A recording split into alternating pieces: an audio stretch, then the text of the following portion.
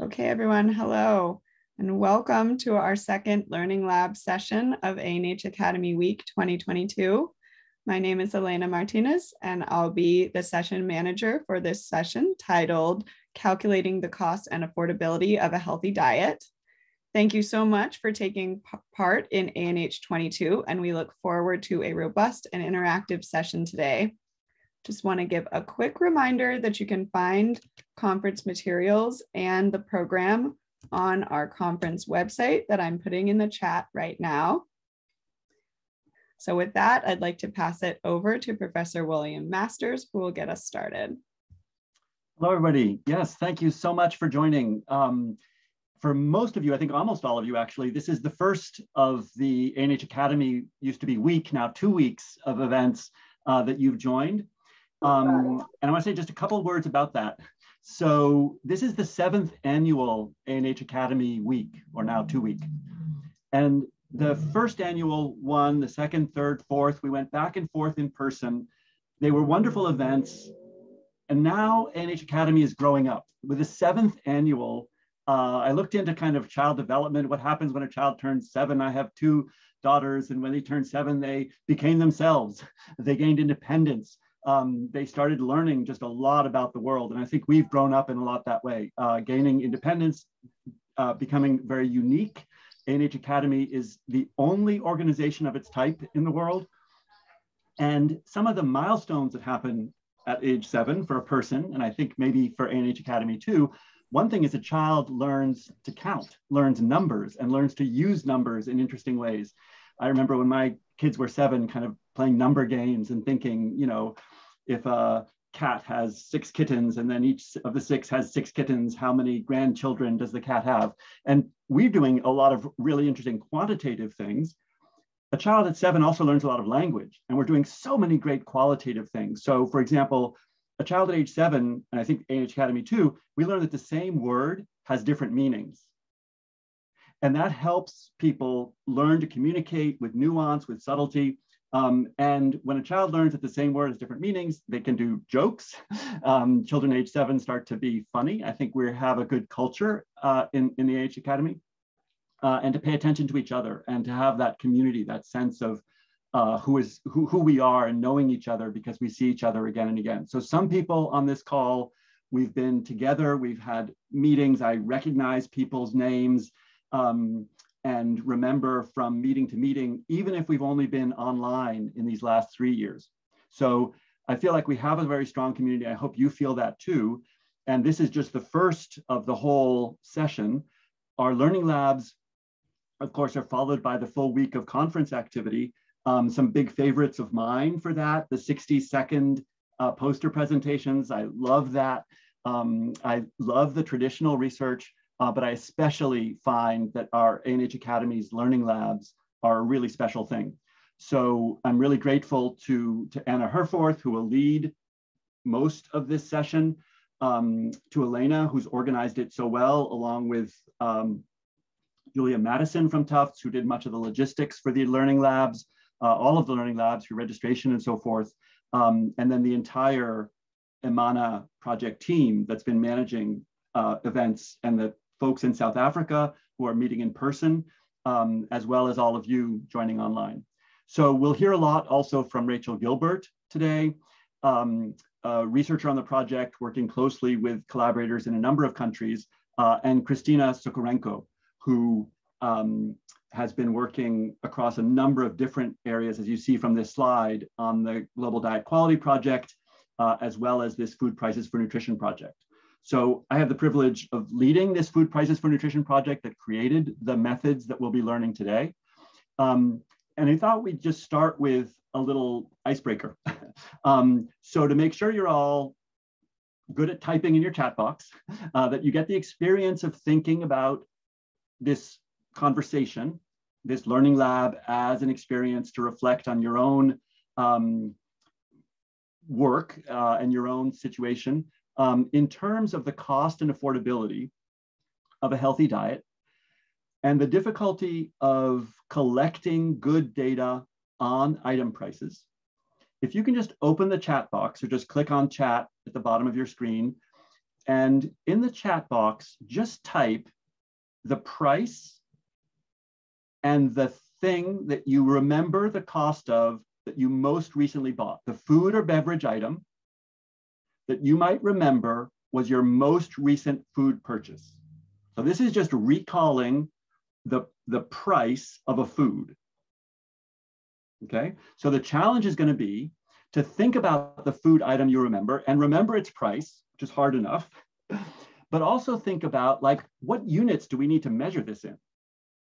Like, did I pay, so the most recent thing I did is it was my older daughter's birthday. We went and we went to a place and had pizza, okay? So I know it was $14 for the pizza. So you could type $14 for a pizza. But it's a big question, like how big a pizza? What was on the pizza? What is the food composition of the pizza? So let's just look at this list of things that's going to scroll by and think about items that are purchased, each of which has a price, and this really subtle problem of understanding food composition, food group identity, the nutritional qualities of these different foods is super interesting. Whoa, there's another pizza. Thank you, Nkiru. So a lot of whole foods, milk, eggs, one prepared dish, rice with grilled fish and an omelet. Some processed packaged foods like curd, presumably that's soybean curd in Indonesia, I think. Indian rupees, sorry. Oh, interesting. Somebody had a subtle product, cassava couscous, not a very common product. But a very interesting one that might not be present in some food composition tables, some lists. Interesting problems of units. One crate of eggs. How many eggs are in a crate of eggs? And are they big eggs, small eggs? Fascinating. Thank you, thank you, thank you. I'm interested to see items whose composition is very hard to tell include coconuts, because the composition of a coconut depends a lot on how much moisture is still in it. As a coconut dries, it loses moisture, so it gets lighter, but the calories in it are the same. So calories per kg of coconut depend enormously on its water weight. And what we'll see is that water weight and getting around the problem of water weight in food is a big, big challenge for us. Fantastic. Thank you, everyone. And then there's one other warm-up we want to do, which is please to try to memorialize this group, this community, and just remember, have a chance to have a photograph of all of us. So if you don't mind taking yourselves off video, Christina will just take some photos so that we have the full group. And we really appreciate that as a sense of community and being, we're not in the same room, but we are in the same place. We're in the same place mentally and in our agenda, our work, our goals. I think our mission is very similar. So really appreciate you being here and taking yourselves off, on the video so we can have the photo. Thank you.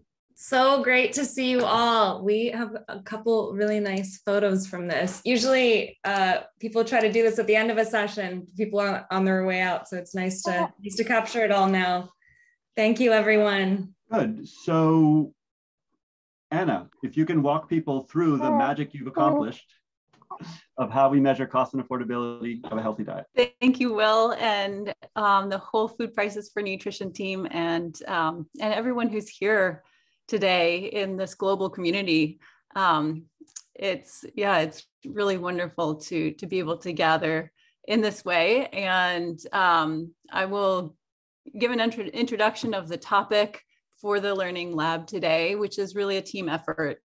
I listed several of the people here on the first slide who have directly designed today's session.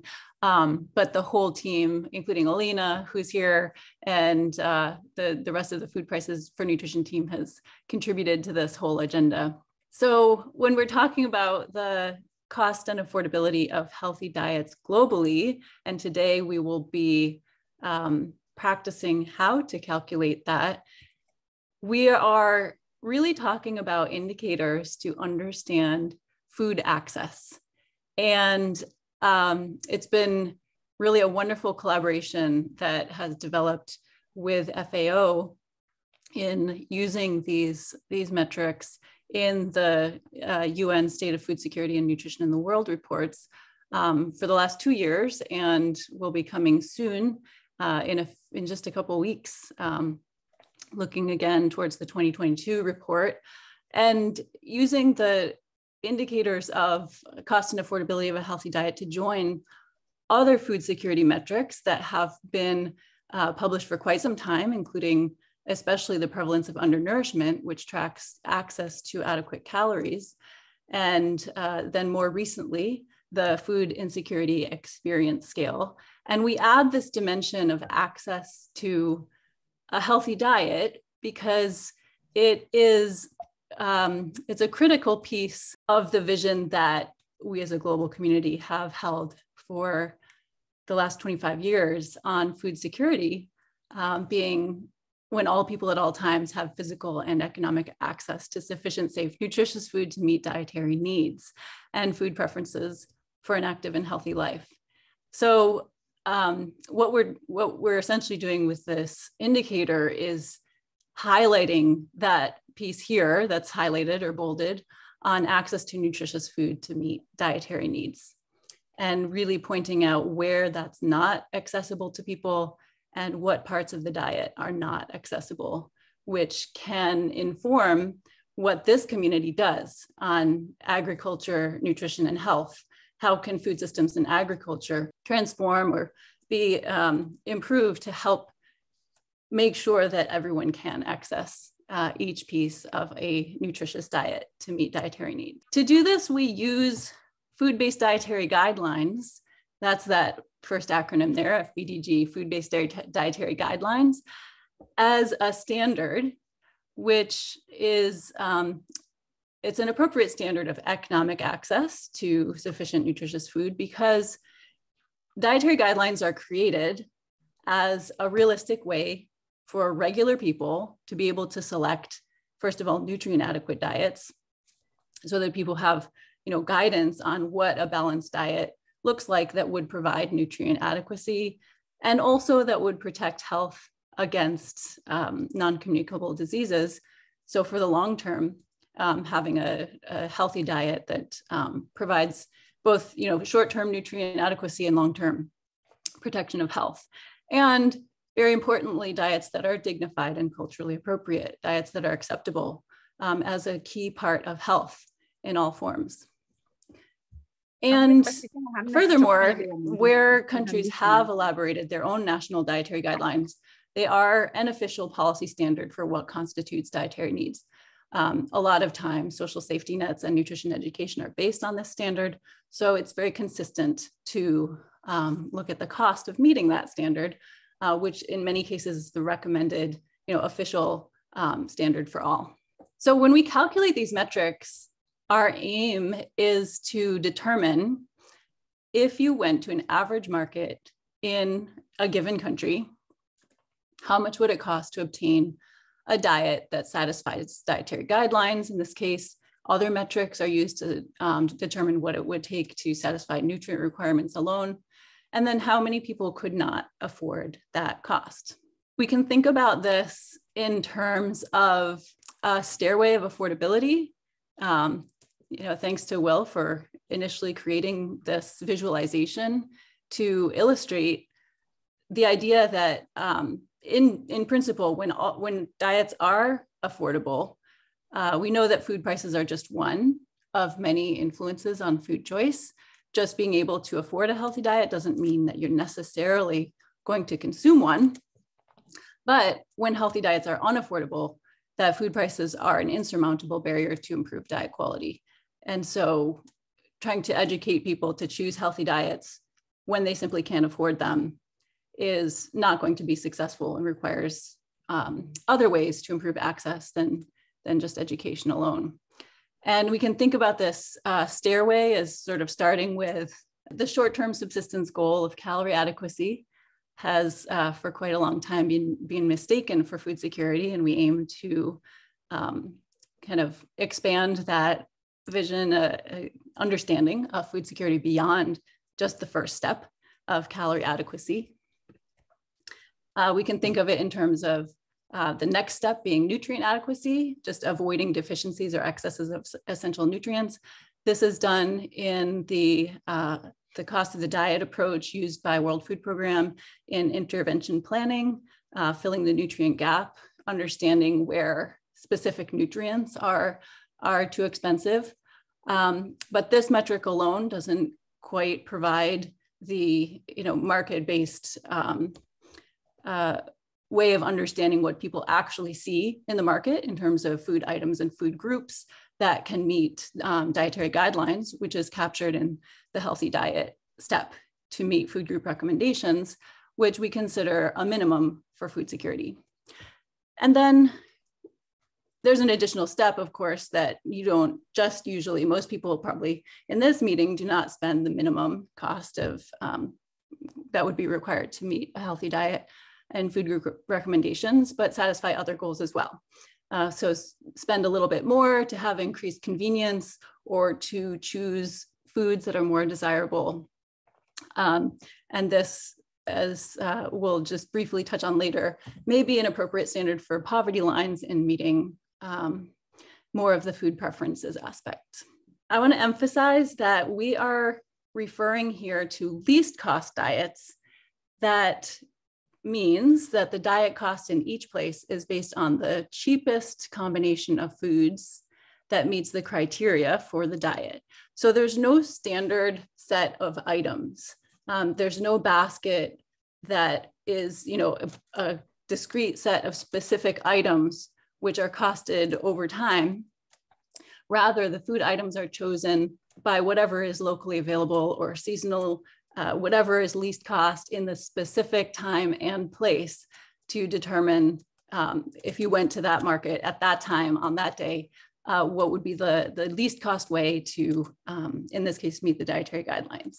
So these indicators provide a lower bound on the cost per day of meeting the dietary standard.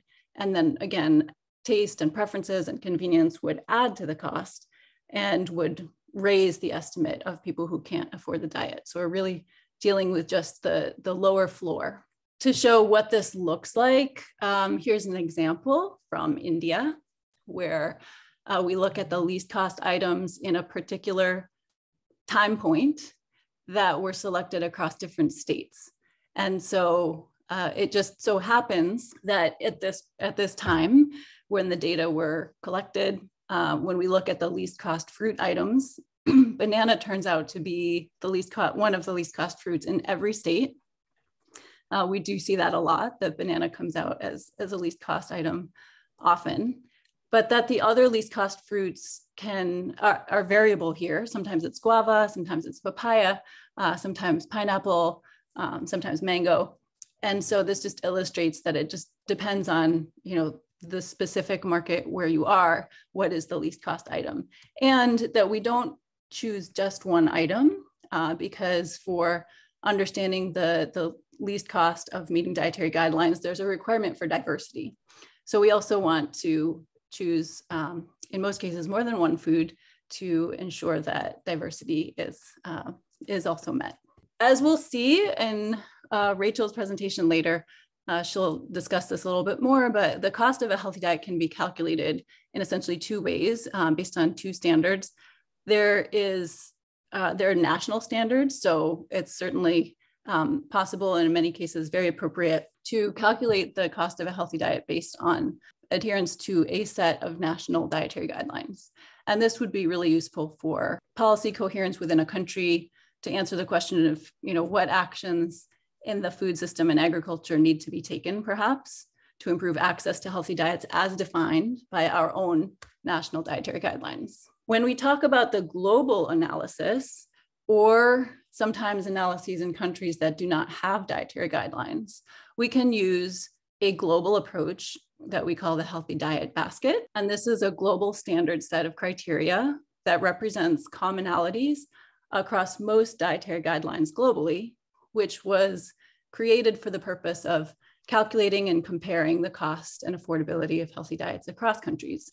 And this is a necessary standard for comparisons, as has been used in the State of Food Security and Nutrition in the World reports, so that we don't have, we're not trying to compare different countries against different standards, but using one standard to assess how affordable or not a healthy diet is across countries.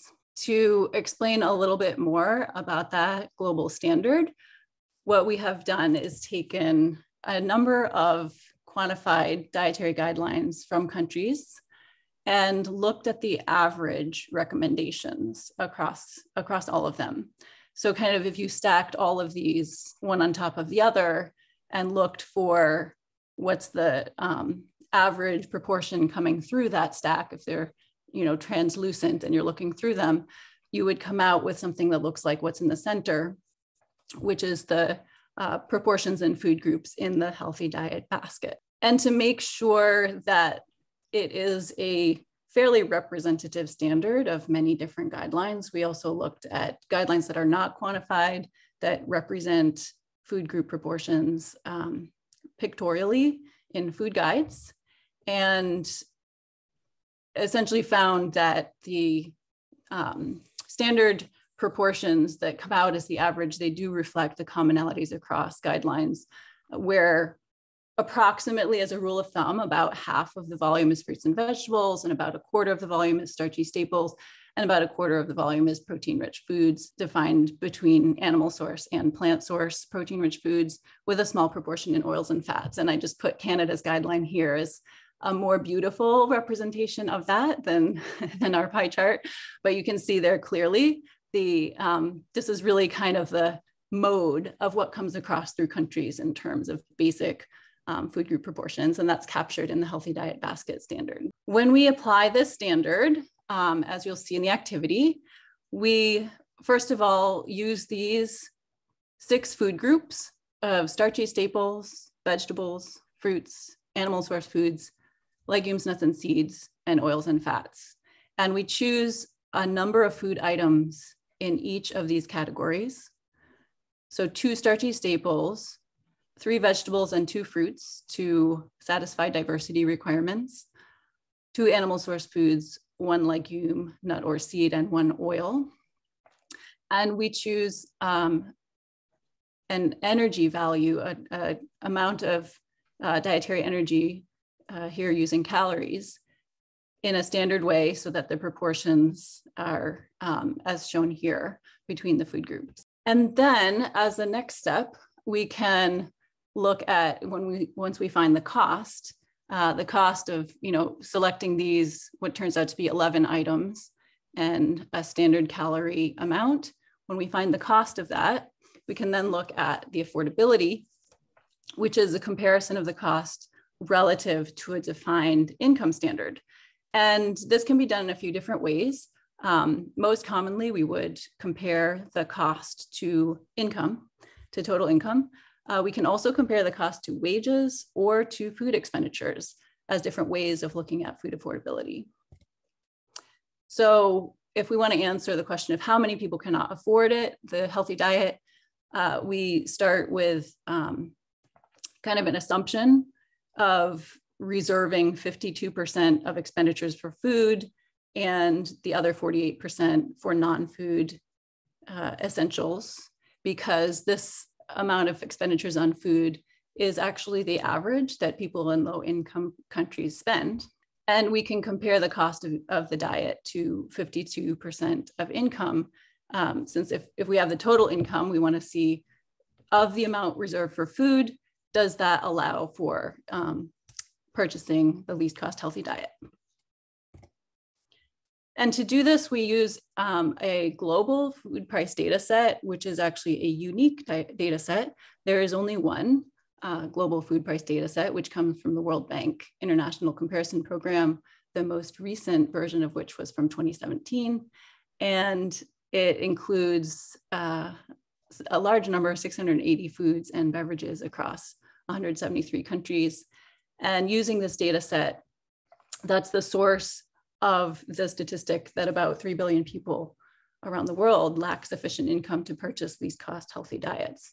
Majority are concentrated in sub-Saharan Africa and South Asia. We can also use other data sources and Rachel will talk a little bit more about this today. We can compare the cost to food expenditures and look at the observed per capita food expenditure per day from national accounts. We can look at if the cost, for an example, if the cost of a healthy diet per capita is $3.11, this actually comes from an Ethiopia example from 2017, and actual food expenditure per capita is what people actually usually spend on food is $1.42. What we find is that the healthy diet costs more than twice as much as what people usually spend on food expenditures. So concluding that the cost of a healthy diet is 219% of the observed expenditures per capita per day. So that's another way to look at food affordability. We can look at which elements of the diet are least affordable. And globally, what we see is that starchy staples and oils account for less than 20% of the total cost. We see fruits and vegetables accounting for a high proportion of the cost, also animal source foods. So you can imagine that this is what people are not buying if they cannot afford a healthy diet, that the staples are probably going to come first and the rest of the diversity in the diet is going to be compromised. So here's the other price data sources that I forgot where it was in the slide deck. But we do have other data sources we can use besides the global one for looking at the cost and affordability of healthy diets. In countries, we can use National Statistical Office data for the Consumer Price Index. This is typically very frequently collected data, or other market information systems. For an example of what can be done with national data, you could look at the variability across geography. Here's an example from Pakistan, looking at where healthy diets are more expensive or less expensive. And then you can look within that to see what are the food groups that are most variable, in this case, vegetables, dairy, and fruit. And then furthermore, you can use your own data. So you can use retail prices that are collected within research studies or within projects.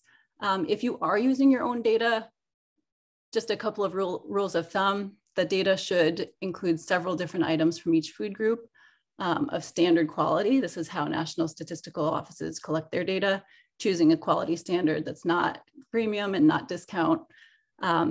They should be items that are commonly consumed in lower income households. And you probably need at least 20 or 30 foods, if not more, to get a sample from which you can select the least cost 11 items required for the indicator, so that there's some variability to select from in price and having that diversity within each food group. So the next activity we're going to move to here is demonstrating how to calculate the cost of healthy diet from your own data or from other data. We have a standard data set to use for practice, but you'll be able to see how you could enter your own data and start to use that to calculate the indicator. So I'll stop here and I think turn it over back to Will. Excellent. Yeah, thanks. Thanks, Anna. So an enormously rich toolkit here to work with. But it all starts with you and with your own sense, your own understanding of what we're doing. So we have 5 minutes planned till 5 past the hour, just for a little bit of discussion to digest what Anna shared before we turn to the actual method to calculate. Okay, so we're about to turn to Rachel Gilbert leading us through the actual calculation. But first, let's think conceptually, what are we doing, and discuss that a little bit. So the goal here is to identify the least costly items in each food group that would meet the dietary standards set by national dietary guidelines. So let's start with vegetables. Vegetables, I know, are Anna's favorite food group, having done ethnobotany to think about particularly green leafy vegetables across Africa, enormous variety of species. But it's not just green leafy vegetables, all the pumpkins and gourds and every kind of vegetable. You know that dietary guidelines, from what Anna just shared, recommend about 1/4 of the plate should be those. that the diversity within vegetables, about 3 different items, that on average, you're looking for about 350 grams. But we also know that vegetables have completely different amounts of water in them. So if your quarter of your plate has in it, for example, zucchini, courgette, or cucumber, that's full of water. Or even a tomato is a lot of water. But when we were looking at items, somebody mentioned getting cherry tomatoes. So cherry tomatoes have about twice as much tomato per water. So cherry tomatoes have very little water in them compared to a large tomato. So we actually use calories because no one buys vegetables for the calories. You buy vegetables for the vegetable, but how much vegetable is there in cucumber or a whole tomato, big tomato versus a small tomato, that is given by the amount of tomato calories. So it's 110 calories of vegetables from 3 different vegetables. And the question to ask in the chat for just a minute here is just, what do you think is the least expensive vegetable that you could buy right now? Okay, so just list the name of that vegetable that would be the least expensive way of getting vegetable calories. So if it's cucumbers, it's a lot of water. If it's spinach, that's moist spinach, fresh spinach, it's a lot of water. But maybe you have dried amaranth leaves in your community. Maybe you have some relatively inexpensive vegetables. And we'll talk a little bit about which ones tend to be the cheapest. So we actually have just 1 more minute for this. And Rachel, you're in charge to think about the best timing to start in on the transition to quantitative. But Rachel, if you can just take this list that people are typing. It's such an interesting, diverse list of items that might be the cheapest, might be the least expensive, might be the measure of access to vegetables in your country. Great. Yeah, there's a lot of great answers and a lot of similarity in the answers that we're getting across groups. This is really interesting. Thanks, Will. Yeah, I am going to share my screen and we're going to jump right into the actual calculation of the cost of a healthy diet. Can you all see my screen now? Yeah, I'll assume yes. Great. So yes, I am Rachel Gilbert. I'm here at Tufts as well, and really excited to be walking through the next part of the Learning Lab with you on calculating the cost of a healthy diet. So for the next hour or so, we're going to be working on the manual calculation of this. And what I want to do is start by giving you a big picture of how to calculate the cost of a healthy diet and introduce you to the indicator. We'll explain a little bit more about it. But before we get into the actual details of how to calculate Excel, I'll just give you a quick step-by-step through, there we go, how to do so. Then we'll do the step-by-step demonstration in Excel, and I'd encourage, if you'd like to, you can follow along. Christina will share the activity in the chat, so you can download it and follow along if that's useful for you as I walk through the Excel. We'll leave a little bit of time for questions after we go through an activity with example data. We're going to give you a chance to practice in groups and breakout rooms. And then after that, I'm going to share a full toolkit that we've put together, the Food Prices for Nutrition team has put together for calculating the cost of a healthy diet. So this is an example that we're going to work through together. And then at the end of this, you'll leave with a toolkit that you can use on your own with a lot more rich information on how to use it. And the slides that I'm about to show you are using the Excel workbook from the toolkit. It's exactly the same as what you'll use for the activity, but for the activity, we'll just use a slightly smaller data set. So don't let that throw you off. We're going to be doing the same thing that I'm about to demonstrate to you here in Excel. Again, I want to start with this big picture view before we get into this nitty-gritty step-by-step in the Excel workbook. So to calculate the cost of a healthy diet, which is, as Will and Anne have told you, the minimum cost to meet food-based dietary guidelines or another diet criteria like the healthy diet basket, you have to start by selecting that standard, right? So you have potentially a national food-based dietary guideline, or maybe you're using the healthy diet basket to compare across countries. You'll select that standard at the very beginning. Then you have your food price list. And what you need to do is classify each food into a food group. So let's say the first item in your list is watermelon. You start by assigning watermelon to the fruit food group. Then you need to know the recommended amount to purchase per day for each food. And this is at the individual level. So we're looking at the amount that an average healthy woman would need to consume in a day. And so what we're going to be looking at is, if it's recommended that you eat a certain number of calories from fruit each day, how much watermelon do you need to buy to meet that recommendation? So as Will was saying, what you need to purchase depends on how much you actually need to eat and how much of that food is actually edible. So in order to eat a certain amount of watermelon today, let's say 160 calories of watermelon, you'll need to think about, okay, I maybe need to buy 500 grams of watermelon. Then you'll remember, oh, there's a lot of rind in a watermelon. I'm going to have to throw some of that away. I'll need to buy maybe closer to a full kilogram of watermelon. So this step is really thinking about the amount that you need to purchase per day to get that recommended amount that you're going to consume. Then after that, you need to calculate the cost per day. So you have retail prices. That's the amount that the price the consumer would actually face in the market. And you know that quantity, the recommended amount to purchase that you just calculated. And together with the price and the quantity, we can find the cost per day for each food. Then you'll select the least expensive food items from your list based on the food groups and the cost per day. And then you'll sum the cost per day for each food group. And that is the cost of a healthy diet. So I want you to have this overall process in mind as we go through the steps in Excel. It's a lot of information quickly, but I hope that will help you follow along, and hopefully you can follow along as well if you'd like to, using the Excel workbook.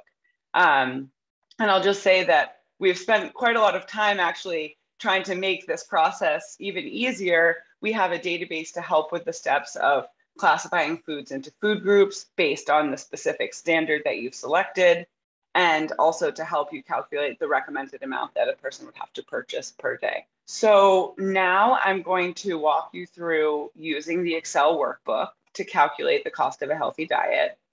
The slides that I'm about to show you are from the full workbook that's part of our toolkit. Your activity is the same, it just has a slightly smaller data set. So the first thing that you'll see when you open up the Excel workbook is you'll find this sheet which shows you the instructions. And as I'm walking through this, you'll see that up in the top right-hand corner, I'm showing you the sheet that we're on. So you're on the instruction sheet. And then along the bottom here, you can also see that we've highlighted the workbook sheet in like a thick gray border so you can follow along. And importantly, the first thing you do on this page, bright yellow here, is select a dietary guideline or a standard to calculate the cost of. And so you could select your own country's food-based dietary guideline, the healthy diet basket, etc. And there are sort of simple instructions here. We have a much more detailed set of instructions in the full toolkit, which we'll share with you at the end of the Learning Lab. You don't need them right now for the activity, but we have spent some time putting together detailed instructions, which are summarized here for you in the Excel workbook. Quickly on to the next sheet. You're now on the price data sheet of the workbook. And once you open the activity, you will see that there's no data here. You're going to put in that data because this is where you would use your own data. Right here, we're showing you just an example, but this is the price data sheet that you'll start with. It's that right after the instruction sheet, you would copy your own price data here, and you can do so in the same format, which is sort of what's called a long format, where in this example, each row represents a single price observation. So at one time, which is the date of measurement, in one market, which is the market ID, for a single food item in a specific unit in a specific currency. So that's what this example data set is showing you. It's each row here in your price data set is a single observation.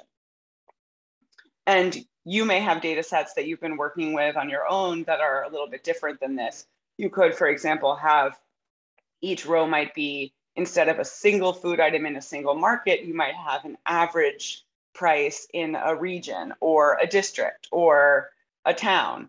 So this isn't what all price data looks like, but this is the example that we'll be working through. So you would paste your price data here in the Excel workbook.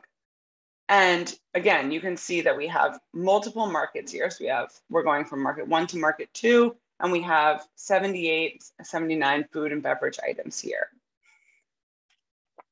You can see that we have monthly dates in this workbook, and you can also use other formats. If you have daily data or weekly data, that's also fine. This example just happens to have monthly data. In the next sheet, what we're now on the market characteristics sheet of the workbook. Here you have the opportunity to assign each market to a unique market ID that corresponds to what you just saw in the price data sheet. So let me just go back and show you again. In that column B there, we have the market ID. Those are going to match the market IDs in the market characteristics sheet. In the activity, there's not much that you need to do here. But in the market characteristics sheet, we have the opportunity to provide more information about each market.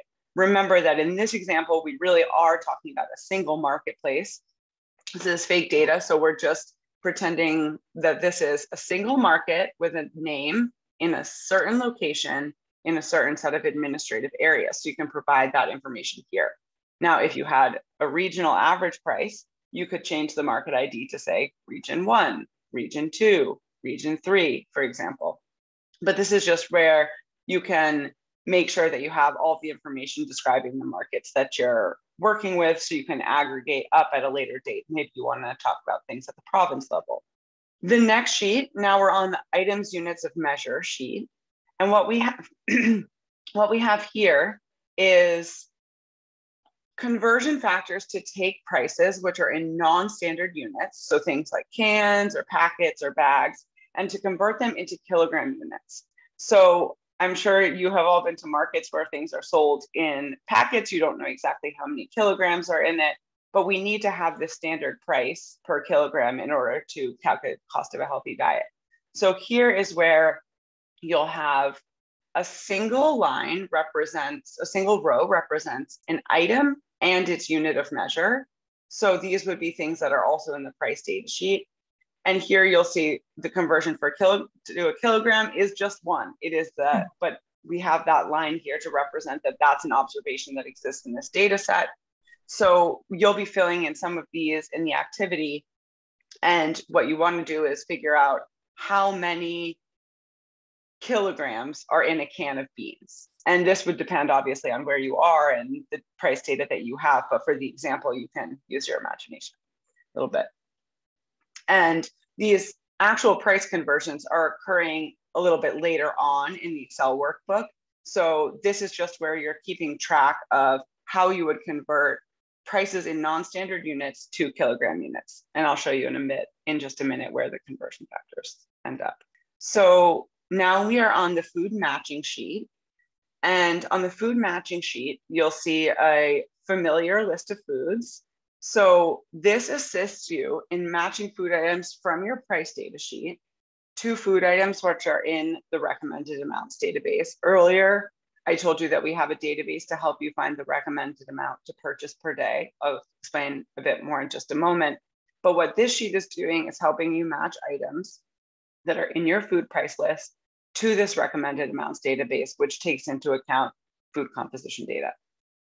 So what you're doing here is retrieving information from the recommended amounts database on that recommended amount to purchase on the food group classification. So you need to know for let's say you're talking about the healthy diet basket. Anna showed you those food groups that are used for the healthy diet basket. You want to make sure you're categorizing each food in this food list into a food group that corresponds to that standard. And you'll also get information on the number of foods that need to be selected for each food group. So as Anna also said, and Will mentioned, there's 3 vegetables that are selected in the least cost diet because we want to make sure that we have diversity within the vegetable food group. So you'll also get that information from the recommended amounts database. And before I go into exactly how the matching sheet works, The recommended amounts database identifies, again, I just mentioned this, but the food group classification, the amount to consume per day, the amount to purchase per day, which incorporates the edible portion, I'll show you in just a moment, and the number of foods to be selected per food group per day. We have this done for a list of about 300 foods and for multiple food-based dietary guidelines that have been quantified. If you're doing this with your own price data set, not for today, but if you're doing this later on with your own price data set, there may be items that you have in your food price list where there's no information for those in the recommended amounts database, and that's okay. You can add, if you have food composition data on those items, you can add them to the recommended amounts database, and it will help you calculate the recommended amount to purchase per day. So I just want to highlight that for later on. But this is what the recommended amounts database looks like, and this is already in the workbook and in the activity for you. So you can see, I mentioned watermelon before. What this sheet shows you is the, let's say in columns K through O, you can see that we're looking at the healthy diet basket. You get the food group acronym, the number of foods, and the recommended amount to purchase per day. And we also here have the edible portion. So you can think through that on your own, and you can see, okay, only about half of a watermelon is actually edible. The other part isn't. How does that affect the amount to consume versus the amount to purchase? Getting back to what the food matching sheet does is this helps you with drop downs to select the item that's in the recommended amounts database that corresponds to the items you have in your own food price list. So there's drop downs here. You can start in column C and then in the generic food category and move through to column E where there's the food item name. And you're just matching that item as best you can. In this example, you have sort of limited information. Beans in row 2 is a fairly non-specific word. So it's up to you in this case. You can use your imagination. How am I going to make this match? Once you do that, once you make the food match, columns F through I will automatically populate with the information from the recommended amounts database. So you don't actually need to manually type anything there. You'll see that the Excel workbook automatically does that for you. And again, this is just how the dropdowns work. So once you select legumes in column C, you'll have a subset of items to choose from for column D.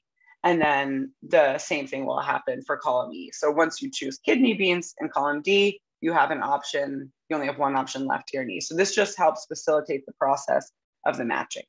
And again, that will automatically populate once you do the matching. So what you'll end up with is a sheet that looks something like this, where all of the food items are matched.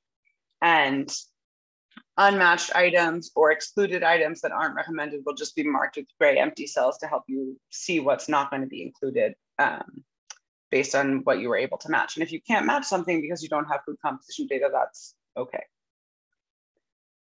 Now, we've moved on to the merge data set sheet. This is taking all of the information from other sheets, from the price data, the market characteristics, the items, units of measure, and bringing it all into one data set for the analysis. So it's pulling in all of that information from other sheets, and it's using that information to calculate important components. So for example, the cost per day of the purchase amount, this is what I just mentioned, combining the price that you've input with the recommended amount to purchase to get the cost per day. And the merged data set is taking in all that information and doing this for you. And it's automatically selecting the least cost items in each food group based on the cost per day. And it has a few other features that are important for making sure that we have diversity. So for example, if we have 3 different types of rice in our data set, it's going to drop the most expensive rice items, keep the least cost rice item. So we're not accidentally selecting, instead of 2 different grains or starchy staples, we'd be selecting 2 rices. We don't want to do that. So this merged data set does all of that for you using the information that you've put in the initial sheets. Finally, we get to the cost of a healthy diet sheet of the workbook. And this sheet pulls the data from the merged data set to show you the selected least cost items. So in each time and place, in each date of measurement and market ID, you're getting a different basket of least cost items that are selected based on the information that you provided. So you're going to get a least cost diet basket for a given market and date, organized by the food groups and showing each food selected. You'll get the quantity that was purchased and the cost per day for that food. So this is all happening in the final sheet. And it's also all happening automatically, with the small caveat that you'll often have to press the refresh all button on the data tab of the Excel workbook if you want to update the results. So that's just a little caveat. You'll want to remember that for the end of the activity. And because you'll be putting in your own price data, it's not already in there, you'll want to make sure that you select keep in the cell B2. This is going to just show you only the least cost items that were selected instead of all items. So you just want to see the least cost diet basket at the end. And that is all I have for you on the activity demonstration. I'm going to hand it over to Christina to talk you through getting started in the activity, and we'll put you in breakout rooms for that. I know I've given you a lot of information in a short amount of time. We'll be popping into your breakout rooms so we can help you with this. And really, trust me, we want to hear all of your questions. If you're confused, we want to improve it so it's less confusing. Please feel free to ask questions and work together to think through how to do this activity. So Christina, go ahead. Thanks, Rachel. And hi, everyone. My name's Christina. I'm really glad to be with all of you today. So what we'll do now is we'll launch into an activity where you'll actually get to calculate cost of a healthy diet yourself. This will give you a chance to get familiar with one of our tools, one of the software that we have publicly available, and simulate what it would be like to use retail food price data. So a list of foods and price observations to generate this indicator for a given time and a given place. In a few minutes, you will join a small group and use the resources we've provided. I'm about to enter it into the chat if you haven't already had a chance to download it. So you'll use these resources to take a look for yourself. You'll have about 20 minutes to do this activity. And at the end of the process, you'll be more familiar with what a research team, a national statistical office, a ministry, or another agency could use to figure out what is the least cost healthy diet in my area or population. I'll quickly give you an overview of what you'll see step by step and what you'll try to accomplish during the course of this exercise. But of course, no big deal. You get as far as you can, and we reconvene afterwards to discuss. So it's really just for your benefit, just to practice. So yes, the first thing you'll do is you'll download those materials. So if you haven't, take a look in the chat and click the link to head to the shared drive. And next, you'll open the activity Excel sheet. You'll notice there's two of them. One of them is locked. That's totally normal. It's the answer key and it'll be available at the end. But you'll download the non-locked activity Excel and you'll open it up. And the first thing that you'll do in the first tab is you'll select the standard that you'll be using to run this calculation. Here, go ahead and select Healthy Diet Basket as your standard. This is the global standard that Anna was mentioning earlier. Otherwise, you could select, in other scenarios, you could select a national food-based dietary guideline. If it's quantified, it's in our sheet and available for you all. The third step is you will provide all the necessary information. So you'll import food price data from a different Excel into this Excel workbook. This will set you up in order to be able to fill in the rest of the missing pieces and run your calculation at the end of the exercise. Once you've added your food price data, you'll standardize the units, making sure that we convert foods that are sold in different units. So packets, cans, containers, we'll standardize those units to kilograms for all foods so we can put them on a level playing field. And next, you will match these foods. So what you'll do is you will take some of the missing areas here. You see them in gray boxes, and you will match them to an existing database. And what this does is it enables the software to recognize important things like the edible portion of a food, the recommended amount to purchase and consume for each of the foods in your list. And the very last step is you will head to the final tab there and you will press refresh. What this does is it takes all the information that you've entered and it calculates the least cost healthy diet in a given time, in a given place. So you'll have these instructions as part of the package that you can also access. So don't worry if you haven't retained all of this, it's okay. We'll just reiterate that, you know, the goal here is really just to fill in the missing boxes. So it's a short exercise to give you a chance to try and fill in the gaps in an Excel spreadsheet that's already partially filled in and simulated for you.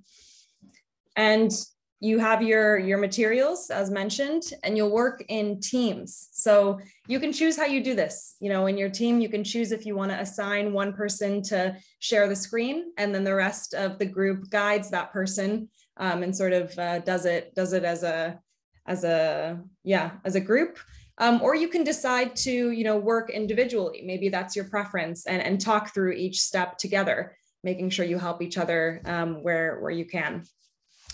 And of course, we're here to help you if you have any questions. So all of the instructions I'm giving you now, you know, they are here in the activity instructions. More importantly, the screenshots and slides that Rachel just walked you through, they're also available as part of this package. So you can always refer back to those screenshots for a helpful hint as to what to do next. And in the case that you want a little extra support, don't hesitate. You can use the bottom bar of your Zoom platform to ask for help once you're in the breakout rooms. So you can just call one of us in and we'll head on in and make sure that you have what you need to finish up. So that's it for me. We will now break into the groups. Before we do that, Christina, I just want to comment on where this activity sits in kind of the history of the ANH Academy Learning Labs. It really follows what Will said at the beginning of this kind of maturation of what we've learned and can share over the years. We've done this learning lab, I don't know how many times, at least 5.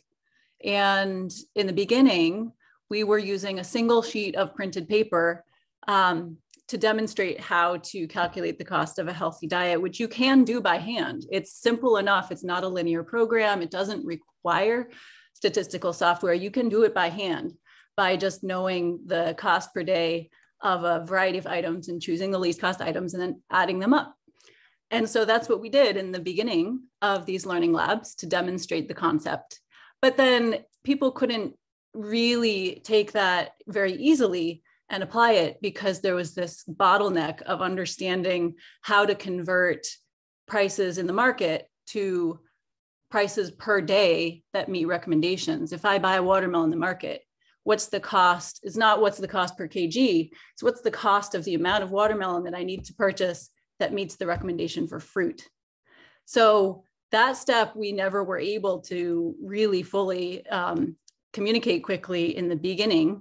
And now having built this tool, this Excel sheet that Rachel and Christina went through, it is really an evolution of you being able to fully do this with your own data. So not just try to follow what's written in a research paper, but actually have the tool. This is the first year that we've been able to share a fully functional method and tool for everyone to actually, download this and use it for yourself if you want to calculate this indicator from your own data. So thanks. Let's go into the activity, but I wanted to comment on where we've come from and where we've gotten over the years with this project and the learning labs. Super. Let's kick it off. Lena, I think we're ready. We'll have about 15 to 20 minutes to try it out. And we'll be jumping into the rooms intermittently to see if we can lend a hand. Yeah, and download the whole folder. I think some people are trying to download the individual sheets, but you can download the whole folder, and it's in the the document is the activity. There's a completed activity, which you can't see because we don't want you to see the completed activity, but it's in there. So you won't be able to open that, but you can open the one that's just called activity. So that should, if you download the whole folder, I think that should be possible. Please stay here and let us know if you have any issues doing that. Okay, great. So I just want to debrief quickly from this activity. There's a couple important things I want to say as we wrap up. The first thing is I want to emphasize again that this is just example data. This is pseudo data. It's not representative of any country or time, which means that these results are just an example for you to see how the Excel works. It's just an activity.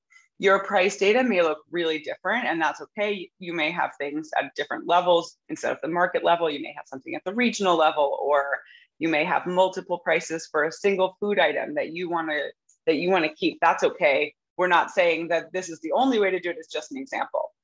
And obviously the results that you get on the final page of the activity are not necessarily prices that would exist anywhere.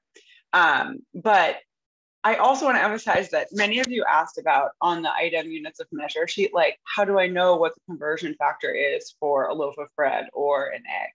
And in this case, you don't have the information that you fully need to get the best answer, because you need to know what country you're in, what market you're in. You need to know more about how the price data was collected.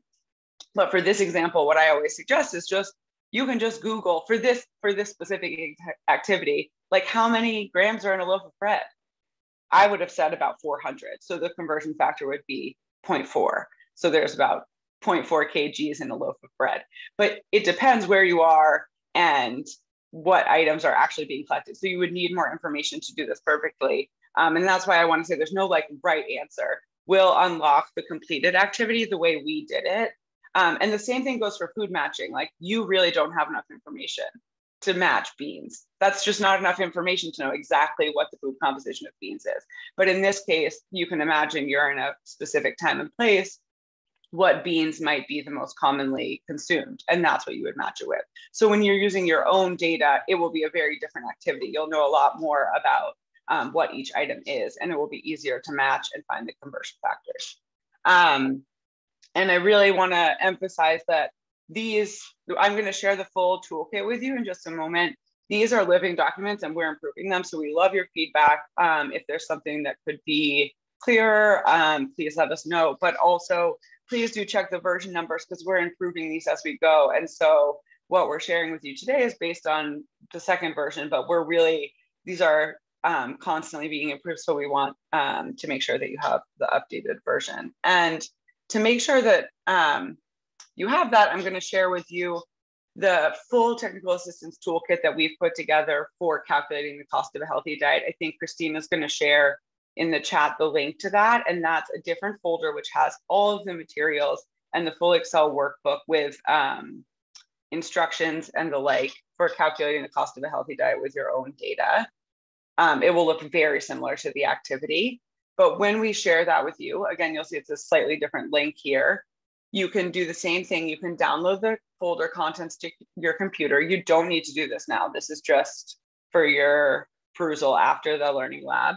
You can check the version number. So as I mentioned, this is version 2. You can use the most recent version. And then there's a change log which shares what was improved between different versions. So that's how this is a permanent link. Like, if you go in 3 weeks to this link, bit.ly/calculating cost of a healthy diet, you will see the most recent materials that we've shared.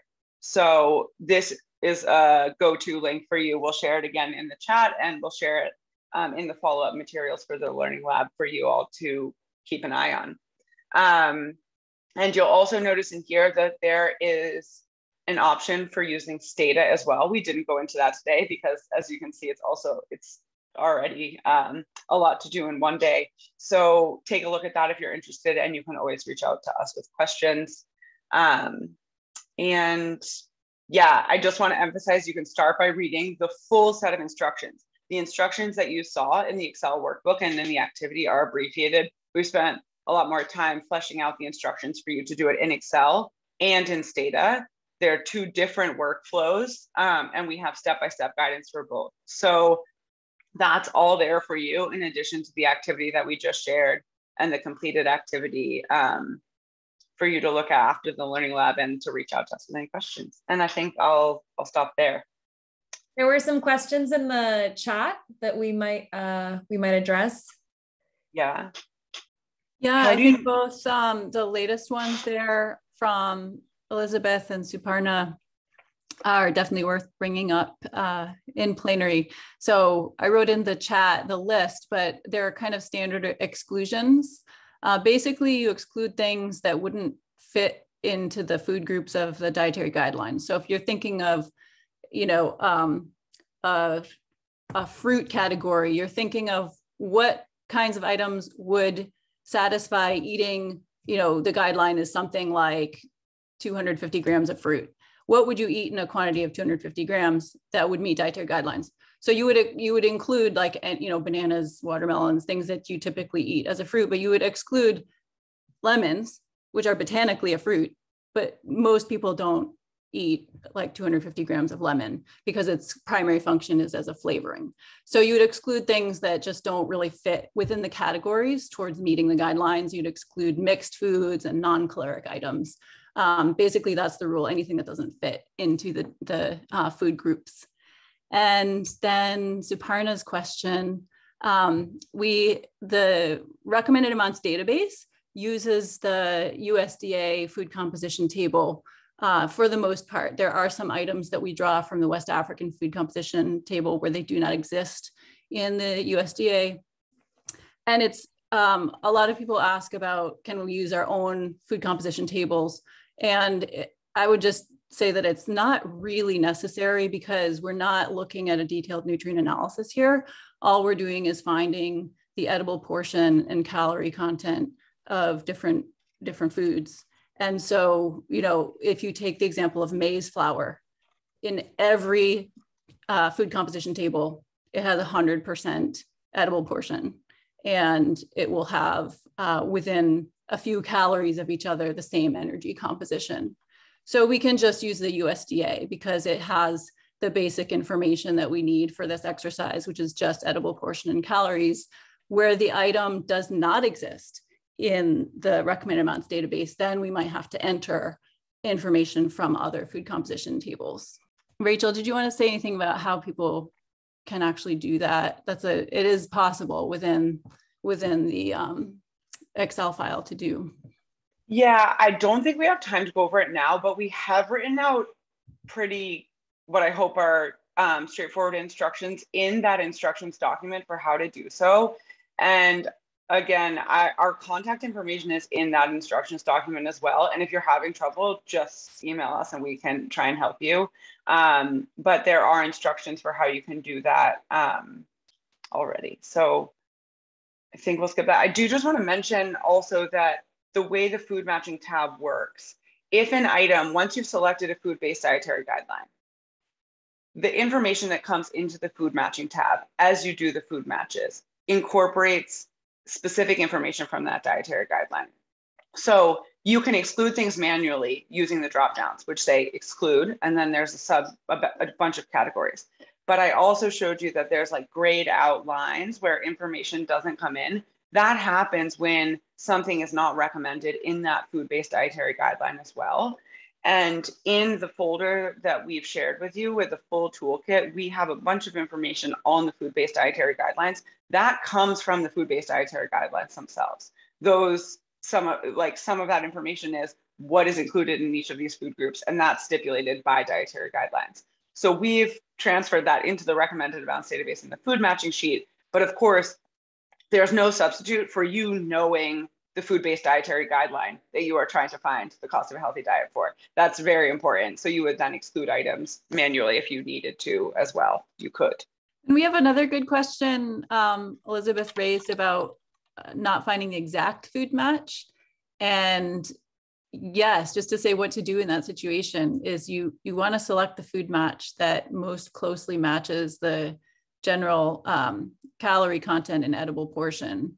So for example, if you had in the food price item list, if you had something that said beef with bones, you want to select a food match that also has bones because the edible portion will come out more similar than if you selected, cubed beef or something that has that has 100% edible portion, whereas the bones make it less than 100% edible portion. So when you're doing a food match, you want to be thinking about the most similar items in terms of edible portion and calories.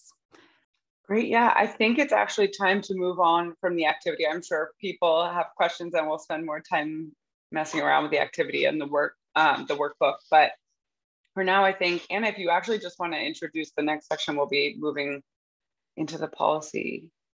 Yeah, so we have Dr. Olutayo Adeyemi here with us to talk about some policy applications of the indicators. And this is the part where we get to talk about why we do this. Why find the cost of a healthy diet? What can you do with that information? And how can that be useful for understanding a situation, planning programs, policies, interventions, and shifting conversations and dialogue. So over to you, Tayo. Thank you for being here and part of the team from the Nigeria team. Thank you very much, Anna. Hello, everyone. I'll be talking about the subnational monitoring of cost of healthy diet in Nigeria and how we are using the cost of healthy diet in Nigeria. I'm an associate lecturer with the University of Ibadan, but I also provide support, or I mainly provide support to the Ministry of Agriculture on nutrition and food systems. Okay, so the idea of using the cost of healthy diets actually came out of a learning lab like this in 2018. So several of us from Nigeria working on nutrition and food systems attended the ANH Academy Week in Accra. And then we approached the food prices for nutrition team to say, this is going to be a very useful metric for us. We would like to know how we can work on this using our national data. And that was how we started working with the food prices for nutrition team. And so one of the first things we have done is to analyze the Nigerian Living Standards Survey. And this is with support from the food prices for nutrition team, as well as collaborators at Van Groningen University. And so this survey collects price data and expenditure data among other indicators for all the 36 states of Nigeria, as well as the Federal Capital Territory. And so we've been able to determine the cost and affordability of healthy diets in Nigeria. There are other researchers, especially at the World Food Programme, that have also used the same Living Standards Survey, but then they also collected primary data across the entire country, and they've also estimated the cost of healthy diets as using their primary data. So one of the things that we've used the analysis we've already done for is to assess the performance of the Nigerian food system compared with the food system in other countries. So Nigeria very actively participated in the United Nations Food System Summits, and we held a lot of dialogues and developed a national food systems transformation strategy. And so one of the things that came up repeatedly during the dialogues was that food was very expensive. And so the Ministry of Budget and National Planning has adopted the cost of healthy diets as one of the indicators to monitor national food systems transformation, because looking at the cost of healthy diets in Nigeria and comparing that with the cost in other countries, it's obvious that our food system is inefficient in terms of delivering affordable food to people. So it's also informing food systems interventions that are being prioritized by the Ministry of Budget and Planning. And one of the priority interventions is Operation Feed Yourself, which is a national home gardening project that is aimed at providing information, technical assistance, and knowledge about where to get the necessary tools to people so that they can establish home gardens and reduce the costs of vegetables. You saw it in Anna's presentation, and it's also true for Nigeria, that vegetables are one of the most expensive food group for people to meet recommendations. And so the idea of having home gardens is that when you have the home garden, then you don't have to buy. So that brings down the costs and help people to consume vegetables every day. The other thing the data is being used for is to identify populations at risk of inadequate dietary intakes and the potential need for social protection. So again, Anna mentioned that, but when you look at the cost of meeting the healthy diet and you compare it to minimum wage, or you compare it to the average income among different strata of your population, then you can immediately know populations that it will not be possible for them to afford a healthy diet because it's above their income. And so you either increase incomes or in the short term, think of social protection programs. The World Food Program, so WFP, is also using the results for the analysis. They're supporting the government to develop adequate national social protection response based on the information from the cost of healthy diets and similar analysis that they have done. Another thing that is happening in Nigeria is that we are working on a subnational food system dashboard. So what the food system dashboard does is to bring in indicators about different aspects of food systems into one place. And so there's a national food systems dashboard, which we learned from, and we said, oh, we need one that will show this information by states. We are using the cost of healthy diet as an indicator of the food environment, to say how affordable is food in different parts of the country. And there's actually a study that we're working on with Wageningen University that is looking at the relationship between the food system drivers in different states and the cost of healthy diets in the different states. So the next steps for us, now we have this one-time snapshot with the 2018 survey. But what we are hoping to achieve is to start to monitor the cost of healthy diets on a monthly basis. So the National Bureau of Statistics in Nigeria collects data every month from over 10,000 markets across the country. They use this data in calculating the consumer price index and other indices every month.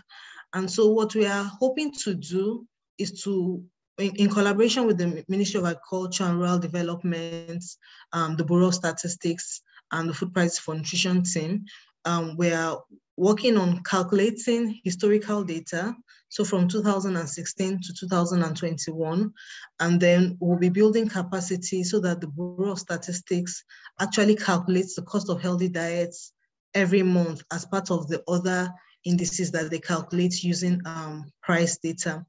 And so what we hope to do with both the historical data and moving forward is to be able to compare across the months in a year the trends in cost of healthy diet, so that we know the seasonal trends and we can predict when the affordability is going to reduce, so that appropriate food system interventions can be targeted at addressing such challenges where they occur. The other thing we are going to do with the data is that, so when with identifying seasonal trends, it will serve as early warning to know which periods of the year people are likely to not be able to afford a healthy diet and which particular food groups are most affected. The other thing is that we can compare costs within a state, for instance, to see what are the differences in rural urban costs year on year, month on month, to understand how there may be inefficiencies in distribution within the same states, and then work with the private sector to address such inefficiencies. And then if we compare costs across states in the country, it will help us to see the challenges we may have in the supply chain. So if in one place the cost is really very low and in another place is really very high, we can start to look at what can be done to the supply chain to reduce the costs in places where it is very high. So the people we expect to use this data, the government is a big audience for the data. Like I mentioned, this work is being done with the Federal Ministry of Agriculture and Rural Development. And recently we started collaborations with the Ministry of Budget and National Planning that is leading the National Food Systems Transformation work. We expect that with the development partners and civil society, we'll also find the data available because it will help them to target interventions and their beneficiaries. So for instance, their interventions targeting improving food security. If we know the particular months when the healthy diet may not be, is the least affordable, then those particular months can be targeted with interventions rather than just maybe picking months randomly or based on other criteria. And it is also a useful advocacy tool for the government to address income, wages, and also addressing bottlenecks in the food systems. And then we expect that the data will be useful to private sector, those working in the food system, to see, oh, there's a business opportunity here because here the price is very high and here it's very low. And so I can leverage on this to meet the, to improve the supply in the places where the cost is very high. And then of course, for the academia, people working in nutrition, behavior economics and other fields, development economics, we expect that they will use this data to understand healthy diets, food systems challenges, even consumer preferences, and how we can leverage on some of these things to help people to achieve healthier diets. Thank you very much. Wonderful. Thank you, Tayo, so much for so much insight about how this project and these data and your interest, your curiosity and your commitment, your energy has really helped to shine kind of a new light on new kinds of questions and answers that can guide choices. So there's a big agenda ahead, and Anna in particular has been leading this effort to think about diet costs with respect to measurement of poverty to guide assistance, in addition to the agriculture and food system changes that Tayo talked about, to do that within countries, as Tayo described, to do it across countries through the international agendas. We have only a few minutes left to sort of tie things together and look forward. So what I wanted to do is just quickly share my screen to have a look at the way ahead, the way forward, and what we'll be doing in the coming weeks and months that you can follow, that you can participate in. So this is our project website. And the project itself, you can look through. We'll be improving this website, come back to the same address, just Google food prices for nutrition, and you'll see what we do. But in particular, this is a very exciting and busy few weeks and months ahead for us. So in particular, we're having country workshops within individual partners, such as Tayo's community in Nigeria. We just had one in Ethiopia, earlier had one in Pakistan. But for the global conversations, engagement with the academic societies like the American Society for Nutrition, the American Agricultural Economics Association here. And so if any of you are in associations and groups in your country, in your region, and you would like to have this kind of work be shared, definitely be in touch with Rachel, with Christina, with myself, and with Anna, in order for us to see how we could help answer any of the questions that your community might have in terms of, for example, the American Society for Nutrition or Agricultural and Applied Economics, but perhaps other kinds of associations too. We, of course, have this learning lab with the ANH Academy, but I especially want to flag the upcoming global launch of the state of what used to be the state of food insecurity in the world, SOFI, and is now state of food security and nutrition, precisely because of the issues that Anna raised, where we're speaking of food security in terms of an overall healthy diet. And especially that on July 6th at 10 a.m. in the UN headquarters in New York, but for all of us, we'll be joining virtually online. If you look at the UN calendar, on July 6th, this event on the 6th of July, you can just watch it at UN television at this address from our website or any other link to this. And what you see is that the SOFI, the State of Food and Nutrition Security in the World, now has as its annual theme, repurposing food and agricultural policies to make healthy diets more affordable. So the content of the report, the exact numbers that we were able to work with FAO to calculate, and then we're also working with the World Bank, so those data will be available for immediate download for everyone after this date. The actual content of the report is confidential until July 6th, but you can see from this site how much they're focusing on cost and affordability of an overall healthy diet. So with that, we have 6 more minutes. Rachel, Christina, Anna, do you want to bring up any specific things from the chat box? Any people you would like to specifically call on who've mentioned things in the chat box, or any closing comments? Yeah, we had a lot of really, really great comments. I just want to say thank you to everyone. We managed to do so much over the course of 2 hours. And through workshops like these, we also learn a great deal from you because we constantly optimize these tools from feedback in workshops. And it's really great to hear when something isn't working. So when we were jumping into the rooms and reading your comments in the chat and seeing what might have been challenging, it actually helps us create better tools for you and your partners in the future. So thank you so much for all the rich feedback. Yeah, and in addition, to appreciating everyone's feedback and great comments, and thank you for your participation. One that came up in the chat from Suparna was about opportunity costs of procuring food. And Will might want to say a little bit more about that, but that's kind of a new frontier.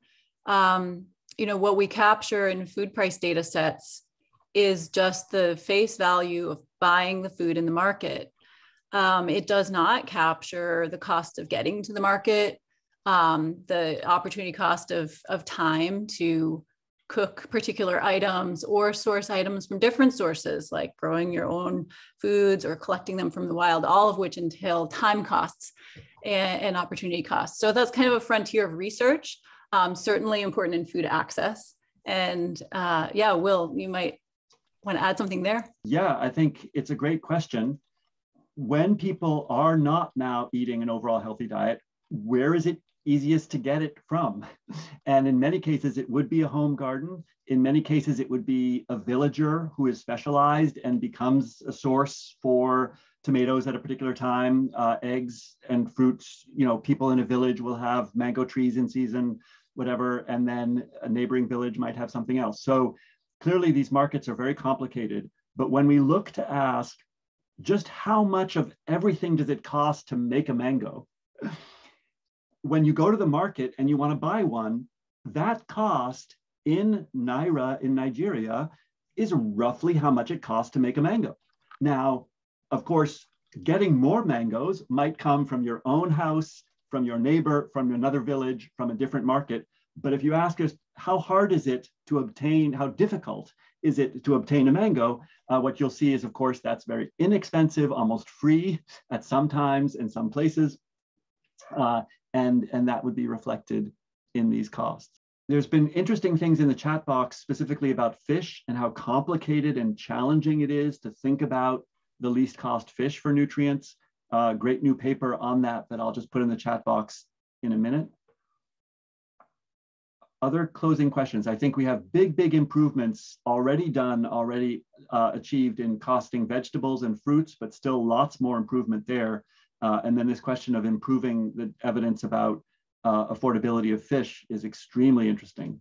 Yeah, and maybe I'll just add, I thought it was so nice what Ty said about hearing in this learning lab about this and then following through that. Please contact us if this is something that you want to talk more about, or you want to do this in your country or so so on and so forth. We'd love to engage with you more. Obviously, scaling this up is something that we're really interested in. We're a small team, but we obviously want to work with as many people as possible, which is why we've put together this toolkit, which we can share with people. We'll help as much as we can, and we will improve it as much as we can, so you can all apply it in your own work. But please don't hesitate to reach out. We're really excited to partner with people. Yeah, and I think one thing we're proud of, I guess, is time management and being able to make sure that you get a chance to join other events. And just to say thank you for participating in ANH Academy and this Learning Lab in particular. You'll find many, many great events coming up, including research outcomes, from people working with these data. And I hope that next year you can share results from your own work with this kind of data. So thanks so much for joining. Thank you so much, everyone. Yeah. Thank you. Thanks, everyone. Thanks to ANH Academy as well for organizing. Yeah, thank you for the support.